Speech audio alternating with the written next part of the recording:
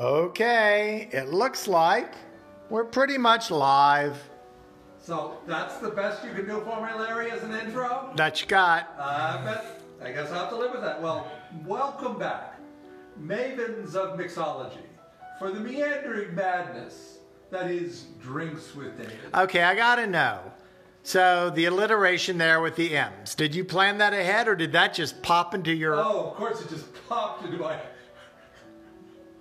You were at the production session, so you... I was in the brainstorming meeting. You wrote the script for it.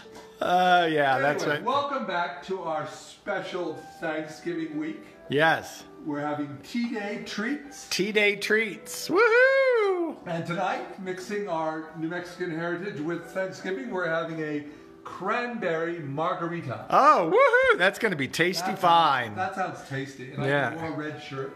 Oh, look at you. Again, the costuming department. I tell you, they spent hours Ow. on the costume. So let me tell you what goes into a Cranberry Margarita. Well, of course, cranberry juice. That would be pretty important. That's good. You're going to have lime juice and tequila and triple sec. So basically, it's a margarita with cranberry juice. Yes, it's very complicated. Very complicated. So anyways, we do this in a shaker. So our typical, we'll add our ice. Whoa, sorry, I dropped the phone there. Sorry. Oh, heavens. Sorry, my friend. Sorry, We have to fans. start all over again. No, we're not. So we're going to start with 3 ounces of cranberry juice. And you can always tell when the Rocket Man is because he likes to put the juice in fancy little pitchers. Well, you know, production values are important. And then we're going to have 1.5 ounces of freshly squeezed lime juices by yours truly's hands. Margaritas are ever so much better with fresh lime juice. As opposed to sour mix, yep. Yeah, not our favorite. And then it says 1.5 ounces of tequila. I think that's a little on the light side. That sounds light to me. I think at least 2 ounces of tequila. I mean, we have to get into the Thanksgiving spirit here. That's right. And nothing says Thanksgiving like tequila. Well, or bounty. I see. You're going with bounty. That's right. Or nothing says spirit like spirits. Or nothing says gratitude like lots of tequila. Lots of tequila. Okay. And then we're going to use some triple sec. 1 ounce of triple sec. Sounds about right. Yeah, that sounds perfect. Generous thing of triple sec. I like me a good margarita. And there you go. Now we're going to shake her up. We're going to shake it like a Polaroid picture. Yes.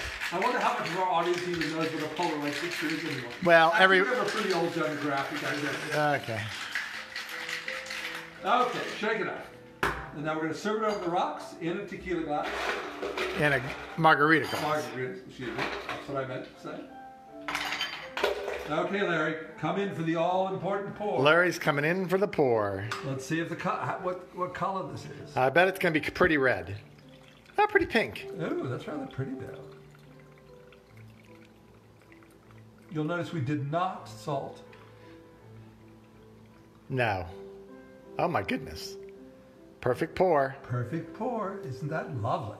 That never happens. Okay. I know. It wasn't like this. No, ho. Oh, yes. And as Larry will remind me, the garnish is a lime wheel and fresh cranberry. Fresh cranberry just floating right there on the top. That is so elegant. Oh my gosh. The David and Davids are nothing if not elegant. Well, so okay. I guess we're nothing. I guess we're nothing. Okay, here we go. Oh, there we go. I'm the cameraman. Larry, the cameraman's doing a poor job tonight. How's it taste? That's really nice. I mean, it mostly tastes like a margarita with a little bit of cranberry juice added. Yes, and the cranberry floating on the top. Oh yes, well, you know, the total effect. That's right. Yes, love it. All right. Well, that's all for now. Tune in tomorrow night for Thanksgiving Eve drinks. That's right. David and David. Gobble gobble.